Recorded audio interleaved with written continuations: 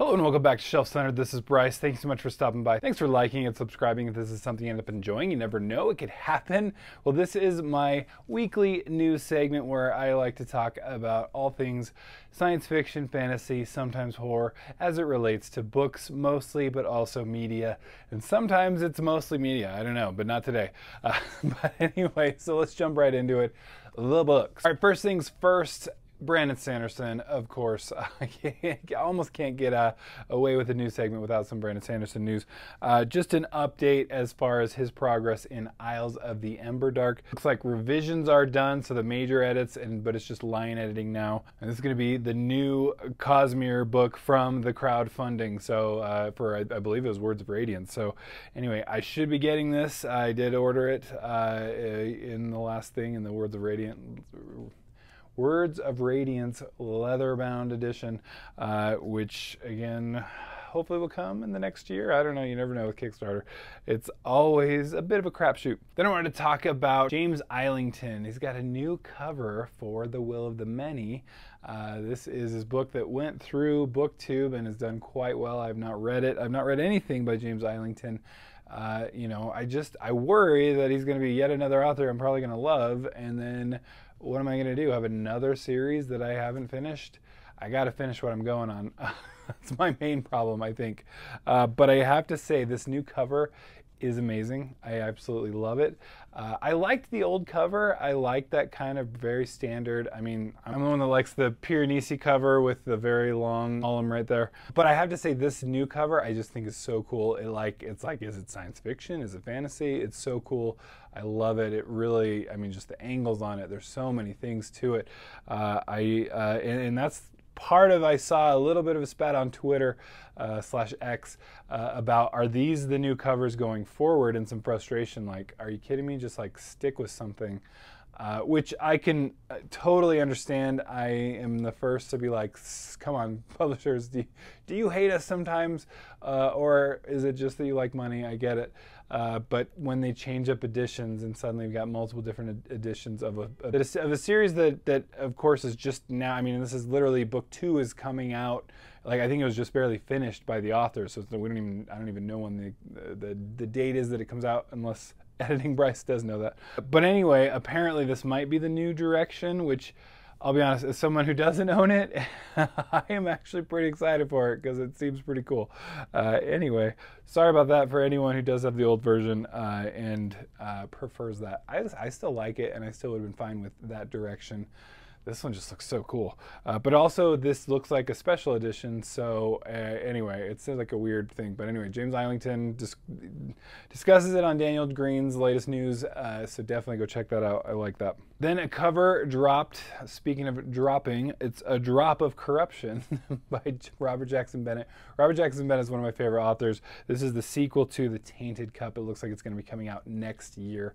It's going along with the same, same cover type. Also by Will Stule. Sorry if I'm pronouncing that wrong, but looks good. It looks like in alignment. But again, I hope Bennett does all kinds of sales and everything, because I absolutely love him as an author and want more. Want to see more. Then we got, speaking of sequel news, Queen Demon by Martha Wells is going to be the sequel to The Witch King, which is man, I'm all about the dad jokes today. I'm all about the puns. Which it was a finalist for the Hugo Awards, as I was looking up at the last news segment. So that's pretty cool. So anyway, the series is getting some critical attention. I love Martha Wells' Murderbot series, been a big fan, and I've only heard great things about her other series, that and mostly that she's criminally underrated, and that is, and at least it's changing, it seems like. Then I thought this was cool. Davis Ashura has got a new cover up. It's for The Solace of Hope. This is the Eternal Ephemera, book number 3. I'll be honest, how cool is that cover? The panda, it's not even Kung Fu Panda, it's like a real Kung Fu Panda. I don't know. It's so cool looking. I just think that's awesome.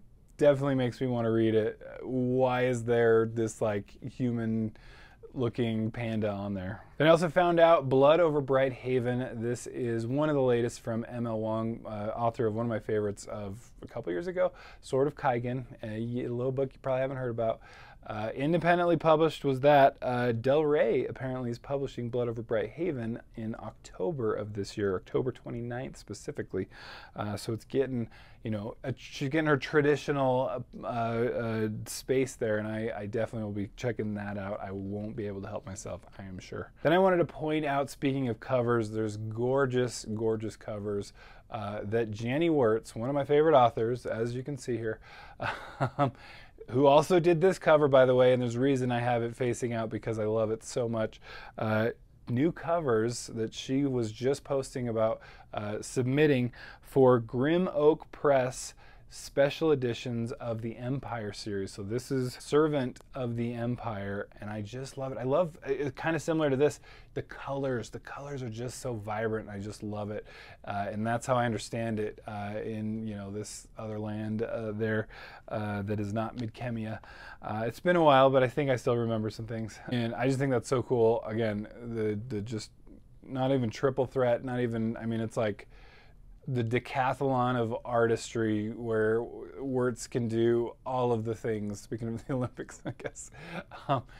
Artists can do the actual artwork, the art of writing beautiful stories, and then all the other things she can do in her life, which, go check out her interviews. It's like, this is a woman who's done so many things, and just, I want to be like her. That's all I'm saying. I want to be like her. And I think if we were all like her, we'd all, like, the world would be a much better place. Sadly, on that note, that's my segue into terrible news, and I did want to address it again. I try not to shy away from even things that are involving some of my favorite authors, but more Neil Gaiman allegations. I did just want to kind of point this out.